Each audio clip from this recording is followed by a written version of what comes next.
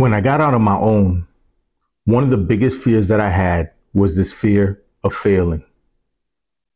You see, I was just getting started being independent and learning things, and I would want to make sure that everything was perfect. And it was rooted in all the things that I thought as a kid of not being able to fail and being criticized for it. And so I had this fear of failing when I was coming up.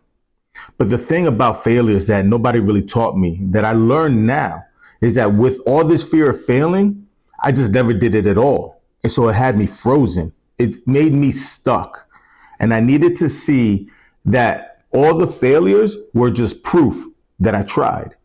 And maybe that's the lesson that we got to see.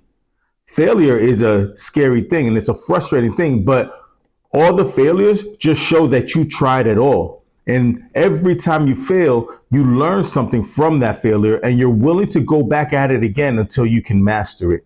And so let your failures be proof that you tried, not failures that freeze you.